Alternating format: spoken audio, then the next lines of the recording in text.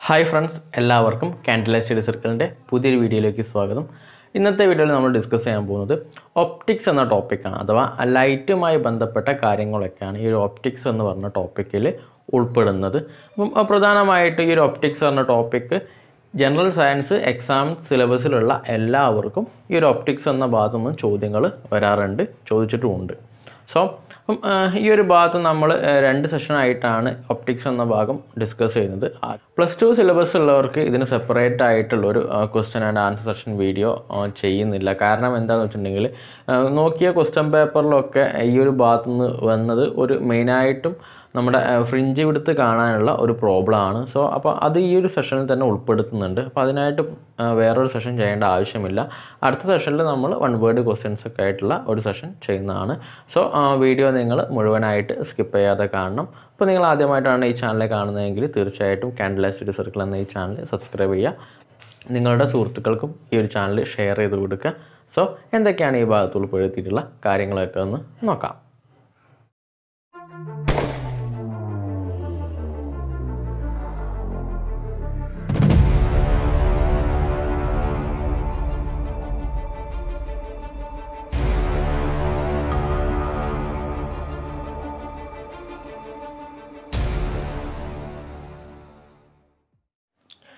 So optics എന്ന ഭാഗത്ത് ഉൾപ്പെടുത്തുന്ന പ്രധാനമായിട്ടുള്ള ആദ്യത്തെ 3 പോയിന്റുകളാണ്. ഒന്നാമത്തെ ലൈറ്റ്, പ്രകാശം എന്ന് പറയും. അപ്പോൾ ലൈറ്റ് എന്ന് പറഞ്ഞിട്ടുണ്ടെങ്കിൽ it is A form of energy, ഒരു എനർജി ഫോമാണ് ലൈറ്റ്. ഈ ഭാഗത്ത് 10ാം ക്ലാസ് സിലബസ് ഉള്ളവർക്ക് ചോദിക്കാൻ സാധ്യതയുള്ള ഒരു ക്വസ്റ്റ്യൻ ആണ്. പ്രകാശത്തിൻ്റെ ശൂന്യതയിൽ കൂടെയുള്ള വേഗത എന്ന് പറയുന്നത് 3 × 10⁸ മീറ്റർ/സെക്കൻഡ് ആണ്. ഓർത്ത് വെക്കണം. ലൈറ്റിൻ്റെ വാക്വത്തിൽ കൂടെയുള്ള വെലോസിറ്റിയാണിത്, 3 × 10⁸ മീറ്റർ/സെക്കൻഡ്. ദെൻ അടുത്ത ടോപ്പിക് റിഫ്ലക്ഷൻ ആൻഡ് റിഫ്രാക്ഷൻ. അപ്പോൾ എന്താണ് റിഫ്ലക്ഷൻ, എന്താണ് റിഫ്രാക്ഷൻ നോക്കാം. അപ്പോൾ ഒന്നാമത്തെ ഈ ചിത്രം നോക്കാം. ഇവിടെ ഇതൊരു റിഫ്ലക്റ്റിംഗ് സർഫസ് ആണ്. ഈ റിഫ്ലക്റ്റിംഗ് സർഫസിൻ്റെ മുകളിലേക്ക് ഒരു ലൈറ്റ് റേ വരുന്നു. അവിടെ തട്ടിയിട്ട് എന്ത് ചെയ്യുന്നു, തിരിച്ചു വരുന്നു. അപ്പോൾ ഇതിൻ്റെ മലയാളത്തിൽ നമ്മൾ പറയുന്നത് പ്രതിപതനം എന്നാണ്. റിഫ്ലക്ഷന് നമ്മൾ മലയാളത്തിൽ പറയുന്നത് പ്രതിപതനം എന്നാണ്. അപ്പം ഇവിടെ വരുന്നത് ഒന്നാമത്തത് ഈ ഒരു റേയെ നമ്മൾ പറയുന്നത് ഇൻസിഡൻറ്റ് റേ എന്ന് പറയും.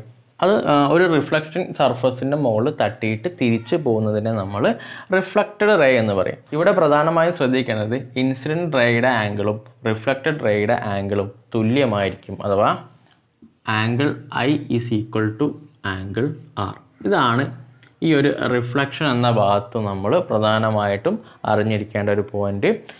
അഥവാ ഇൻസിഡൻറ്റ് ആംഗിൾ = റിഫ്ലക്റ്റഡ് ആംഗിൾ. അടുത്ത ടേമാണ് റിഫ്രാക്ഷൻ. റിഫ്രാക്ഷൻ എന്ന് പറഞ്ഞിട്ട് മലയാളത്തിൽ നമ്മൾ അപവർത്തനം എന്ന് പറയും. സോ അപവർത്തനം എന്ന് പറഞ്ഞിട്ടുണ്ടെങ്കിൽ 2 മീഡിയ എടുക്കുക. ഒന്ന് എയർ ഒരു മീഡിയയാണ്, അടുത്ത് ഗ്ലാസ് ഒരു മീഡിയയാണ്. അപ്പോൾ എയറിൽ കൂടെ ഒരു പ്രകാശരശ്മി വരുന്നുണ്ട്.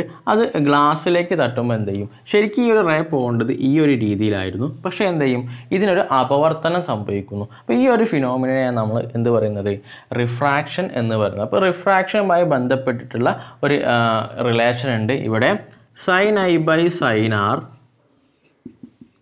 = μ.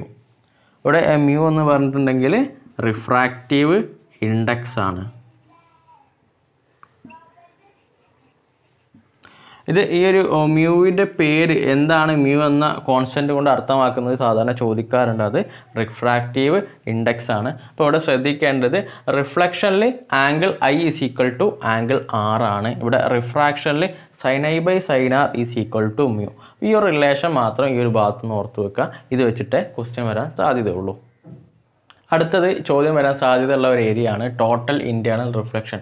അപ്പം ടോട്ടൽ ഇൻറ്റേർണൽ റിഫ്ലക്ഷനുമായി ബന്ധപ്പെട്ടിട്ട് അത് എവിടെയൊക്കെയാണ് ഉപയോഗിക്കുന്ന കാര്യങ്ങളാണ് ഇവിടെ ചോദിക്കാറ്. അപ്പോൾ ഒന്നാമത് optical fibre, then endoscopy, optical illusion of water അഥവാ Miraj, then sparkling of diamond. അപ്പോൾ ഇത്രയും കാര്യങ്ങൾ എന്തുമായി ബന്ധപ്പെട്ടതാണ്, ടോട്ടൽ ഇൻറ്റേർണൽ റിഫ്ലക്ഷനുമായിട്ട് ബന്ധപ്പെട്ടതാണ്. അപ്പോൾ ഈ ഒരു 4 പോയിന്റ് ഓർത്ത് വെക്കണം. അപ്പോൾ ഇത് ഏതെങ്കിലും എക്സാമിന് നമുക്ക് ഒരു പോയിൻ്റായിട്ട് തരും. അപ്പോൾ അതുമായി ബന്ധപ്പെട്ടുള്ള കാര്യം അല്ലെങ്കിൽ അതുമായി ബന്ധപ്പെട്ട ഫിനോമിന ഏതാണെന്ന് സാധാരണ ചോദിക്കും. അപ്പോൾ നമുക്ക് എന്ത് ഉത്തരം എഴുതണം, ടോട്ടൽ ഇൻറ്റേർണൽ റിഫ്ലക്ഷൻ എന്ന് ഉത്തരം എഴുതണം. അടുത്തത് മിററിനെ കുറിച്ചിട്ടാണ്. അപ്പം നിങ്ങൾക്കറിയാം രണ്ട് തരത്തിലുള്ള മിറേഴ്സ് ഉണ്ട്.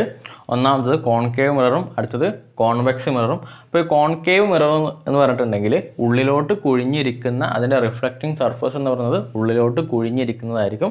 സോ അങ്ങനെയുള്ള മിറേഴ്സിനാണ് നമ്മൾ എന്ത് പറയുന്നത് കോൺകേവ് മിറർ എന്ന് പറയുന്നത്. അടുത്തത് കോൺവെക്സ് മിറർ. കോൺവെക്സ് മിറർ എന്ന് പറഞ്ഞിട്ടുണ്ടെങ്കിൽ നമുക്കറിയാം പുറത്തോട്ട് തള്ളി നിൽക്കുന്ന മിറേഴ്സിനാണ് നമ്മൾ എന്ത് പറയുന്നത് കോൺവെക്സ് മിറേഴ്സ് എന്ന് പറയുന്നത്.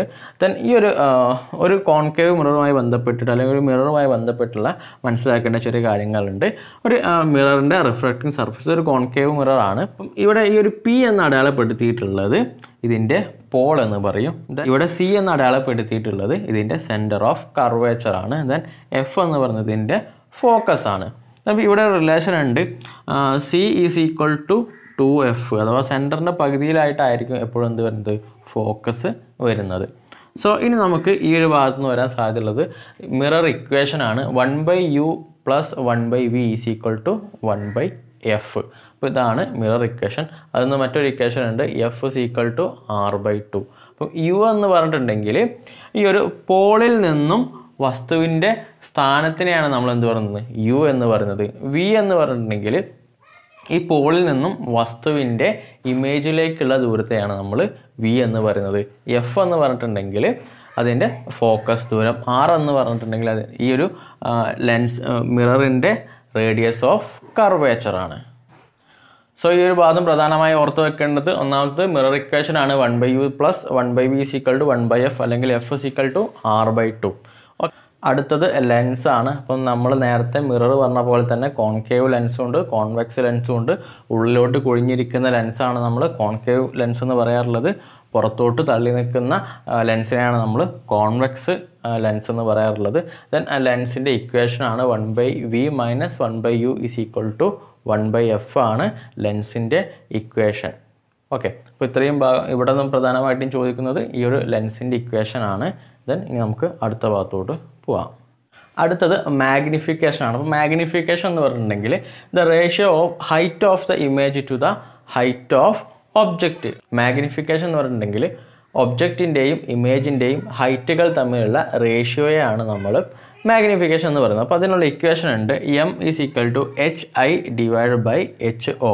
ഇത് ഹൈറ്റ് ഓഫ് ദ ഇമേജ് ആണ്. ദെൻ HO എന്ന് പറയുന്നത് ഹൈറ്റ് ഓഫ് ദ ഒബ്ജക്റ്റ്. അടുത്തൊരു ടേമാണ് പവർ ഓഫ് ലെൻസ്. ഒരു ലെൻസിൻ്റെ പവർ. അപ്പോൾ ശ്രദ്ധിക്കേണ്ടത് power of ലെൻസിൻ്റെ SI unit dioptre ആണ്. അപ്പോൾ അതെങ്ങനെയാണ് കാണുന്നത് നോക്കാം. P is equal to 100 focal length in centimetre. അങ്ങനെയാണ് നമ്മൾ എന്ത് കാണുന്നത് ഒരു ലെൻസിൻ്റെ പവർ കാണുന്നത്. ദെൻ ഇനി ഇതുമായി ബന്ധപ്പെട്ട അടുത്ത 2 പോയിന്റുകൾ കൂടിയുണ്ട്. ഒരു കോൺകേവ് ലെൻസിൻ്റെ പവർ എന്ന് പറഞ്ഞപ്പോഴും നെഗറ്റീവ് ആയിരിക്കും. ദെൻ ഒരു കോൺവെക്സ് ലെൻസിൻ്റെ പവർ എപ്പോഴും പോസിറ്റീവ് ആയിരിക്കും. ഒപ്റ്റിക്സ് എന്ന ഭാഗത്തിലെ ലാസ്റ്റ് ടോപ്പിക്കാണ്. നമ്മൾ +2 പഠിച്ചിട്ടുണ്ട് യങ്സിൻ്റെ ഡബിൾ സ്ലിറ്റ് എക്സ്പെരിമെൻറ്റ്. അപ്പം ആ ഒരു എക്സ്പെരിമെൻറ്റിൽ കുറച്ച് ഭാഗം മാത്രമേ നമുക്ക് പഠിക്കാനുള്ളൂ. അത് ഫ്രിഞ്ച് വിടുത്ത് കാണുന്ന ഇക്വേഷനും അതുമായി ബന്ധപ്പെട്ടുള്ള ഒരു പ്രോബ്ലമാണ് നമുക്ക് മെയിനായിട്ട് എക്സാമിന് ചോദിച്ച് കണ്ടിട്ടുള്ളത്. അപ്പോൾ ഇവിടെ ഫ്രിഞ്ച് വിടുത്ത് കാണാനുള്ള equation β is equal to λd/d. ഇവിടെ ലാംഡ എന്ന് പറഞ്ഞിട്ടുണ്ടെങ്കിൽ വേവ് ലെങ്ത്, ആ യൂസ് ചെയ്ത ലൈറ്റിൻ്റെ വേവ് ലെങ്ത് ആണ് നമ്മൾ ലാംഡ എന്നുകൊണ്ട് റെപ്രസെൻ്റ് ചെയ്യുന്നത്. അടുത്തത് small d distance between the slits ആണ്. Then capital D distance between the slit and the screen. അപ്പം ഈ ഒരു ഇക്വേഷൻ വളരെ ഇമ്പോർട്ടൻ്റ് ആണ്. β ഈസ് ഈക്വൽ ടു അല്ലെങ്കിൽ fringe width is equal to λd/d. അപ്പം +2 സിലബസ് ഉള്ളവർക്ക് അധിക ക്വസ്റ്റ്യൻ പേപ്പറിലും ഈ ഒരു ഭാഗത്തു നിന്നാണ് ക്വസ്റ്റ്യൻ ചോദിച്ച് കണ്ടത്. മറ്റുള്ള ഭാഗത്തു നിന്ന് സാധാരണയായിട്ട് ചോദിച്ച് കണ്ടിട്ടില്ല. പിന്നെ ചോദിച്ചിട്ടുള്ളത് നമ്മൾ ഇതിന് മുന്നേ എടുത്ത ഭാഗത്ത് ഉൾപ്പെടുന്ന കാര്യങ്ങൾ തന്നെയാണ്. മിറർ ലെൻസുമായി ബന്ധപ്പെട്ടുള്ള കാര്യങ്ങൾ തന്നെയാണ് +2 എക്സാം സിലബസ് ഉള്ളവർക്ക് ചോദിച്ചിട്ടുള്ളത്. സോ നമുക്ക് ഇതുമായി ബന്ധപ്പെട്ടുള്ള ഒരു പ്രോബ്ലം കൂടി ചെയ്തിട്ട് നമുക്ക് ഈ ഒരു സെഷൻ വൈൻഡപ്പ് ചെയ്യാം. സോ നമുക്ക് ലാസ്റ്റ് പ്രോബ്ലത്തിലോട്ട് പോവാം. സോ നമുക്കൊരു ക്വസ്റ്റ്യൻ നോക്കാം. In Young's double slit experiment using sodium light of wavelength 5898 Armstrong, 92 fringes are screened. If another color lambda 5461 Armstrong is used, then find the number of fringes. അപ്പോൾ ഇവിടെ 2 light ഉപയോഗിക്കുന്നുണ്ട്. അപ്പോൾ ഒന്നാമത്തേതിൽ wave length 5898 Armstrong ആണ്. അപ്പോൾ അവിടെ കിട്ടിയത് 92 fringes ആണ്. ഇനി രണ്ടാമത്തെ കേസിൽ വേവ് ലെങ്ത് തന്നിട്ടുണ്ട് 5461 ആണ്. അങ്ങനെയെങ്കിൽ അവിടെ ഉണ്ടായ ഫ്രിഞ്ചുകളുടെ എണ്ണം എത്രയാണെന്നാണ് ചോദിച്ചത്.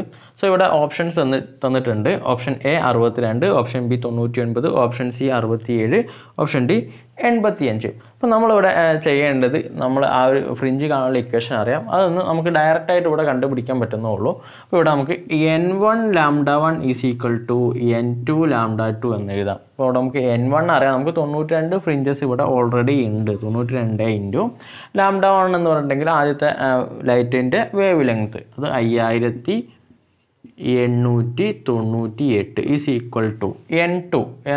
നമുക്ക് രണ്ടാമത്തെ കേസിലുള്ള നമ്പർ ഓഫ് ഫ്രിഞ്ചസ് നമുക്ക് അറിയത്തില്ല. സോ നമുക്കത് n2 എന്ന് തന്നെ അവിടെ എഴുതാം. ദെൻ ഇൻറ്റു അവിടുത്തെ വേവ് ലെങ്ത് നമുക്കറിയാം എത്രയായിരുന്നു, 5461. സോ അങ്ങനെയെങ്കിൽ നമുക്ക് ഇവിടുന്ന് ഈസി ആയിട്ട് n2 ഇവിടുന്ന് കാണാം. n2 is equal to 92 into 5898 divide by 5461. So അപ്പോൾ ഇത് നമുക്ക് സോൾവ് ചെയ്യുമ്പോൾ നമുക്ക് കിട്ടുന്ന വാല്യൂ 99 ആണ്. സോ നമ്മുടെ ആൻസർ ഓപ്ഷൻ ബി 99. അപ്പോൾ ഇങ്ങനെയുള്ളൊരു രീതിയിൽ ഉള്ളൊരു ക്വസ്റ്റ്യൻ മാത്രമേ ഈ ഒരു ഭാഗത്തുനിന്ന് കണ്ടുവന്നിട്ടുള്ളൂ. അപ്പം ഇത് ഇങ്ങനെയുള്ള ക്വസ്റ്റ്യൻസ് ഒന്ന് ചെയ്ത് പഠിക്കുക. അപ്പം ചിലപ്പം നമുക്ക് വളരെ പെട്ടെന്ന് ചെയ്യാൻ പറ്റുന്ന വാല്യൂസ് ആയിരിക്കും നമുക്ക് ക്വസ്റ്റ്യനിൽ തരിക. സോ അപ്പോൾ ഈ ഒരു ഭാഗത്ത് ഒപ്റ്റിക്സ് എന്ന ഭാഗത്ത് എല്ലാ ഭാഗവും എക്സാമിന് ചോദിക്കുന്ന എല്ലാ ഭാഗവും ഇവിടെ കവർ ചെയ്തിട്ടുണ്ട്. പിന്നെ ഈ ഭാഗത്ത് ചോദിക്കാൻ സാധ്യതയുള്ളത് മാഗ്നിഫിക്കേഷനുമായി ബന്ധപ്പെട്ടുള്ള ക്വസ്റ്റ്യൻസ് ആയിരിക്കും. സോ അപ്പോൾ നമ്മൾ ഈ ഒരു ഭാഗത്തു നിന്നുള്ള എല്ലാ കാര്യങ്ങളും ഇവിടെ ഡിസ്കസ് ചെയ്തിട്ടുണ്ട്. സോ ഫ്രണ്ട്സ്, അപ്പോൾ നമ്മളിന്ന് ഒപ്റ്റിക്സ് എന്ന ഭാഗത്തു നിന്ന് വരാൻ സാധ്യതയുള്ള കാര്യങ്ങളൊക്കെ ഡിസ്കസ് ചെയ്തിട്ടുണ്ട്. അപ്പോൾ വീഡിയോ ഇഷ്ടമായിട്ടുണ്ടെങ്കിൽ തീർച്ചയായിട്ടും ലൈക്ക് ചെയ്യുക. നിങ്ങളുടെ വിലയേറിയ അഭിപ്രായങ്ങൾ കമൻറ്റ് ബോക്സിൽ രേഖപ്പെടുത്തുക. Indian army, navy, air force, coast guard തുടങ്ങിയ സേനകളിലേക്ക് ജോലി ആഗ്രഹിക്കുന്ന എല്ലാ സുഹൃത്തുക്കൾക്കും നമ്മുടെ ഈ ചാനലൊന്ന് ഷെയർ ചെയ്ത് കൊടുക്കുക. സോ അടുത്ത ക്ലാസ്സിൽ മറ്റൊരു വീഡിയോയുമായിട്ട് കാണുന്നവരേക്കും ജയ് ഹിന്ദ്.